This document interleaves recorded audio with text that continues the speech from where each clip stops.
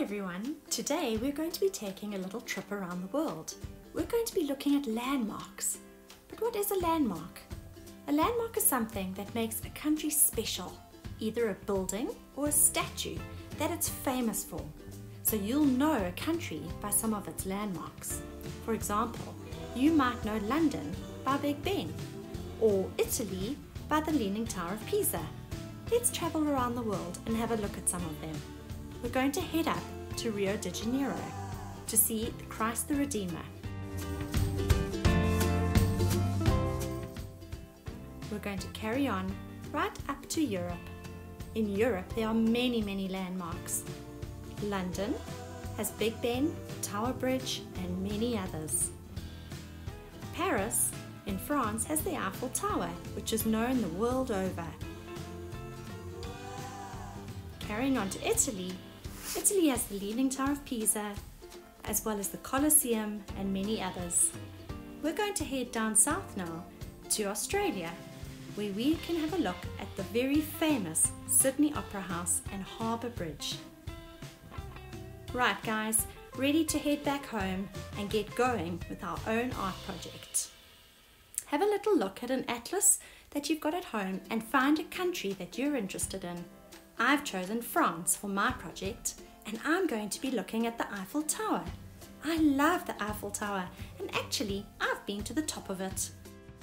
Once you've found a picture of your famous landmark, start by drawing it.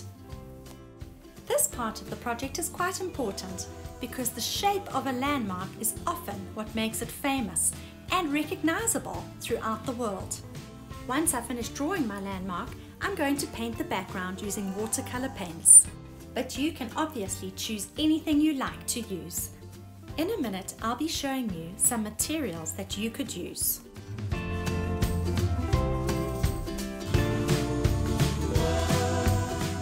I love the Eiffel Tower, so that's why I've chosen to do the Eiffel Tower as my landmark. But remember, you can choose any landmark in the whole world to do your project on. It could be in any country. It could be a statue, or a building, or a bridge. It's entirely up to you. Have a look with mum or dad, or an older sibling, at some landmarks around the world and ask them to help you choose an interesting one.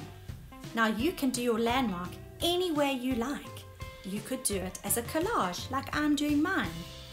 You may choose to paint yours, or draw yours, or build yours.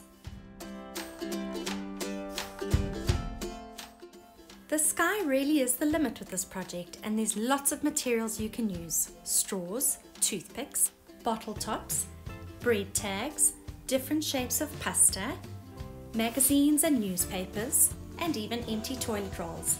Have a look around your house and see what you can find.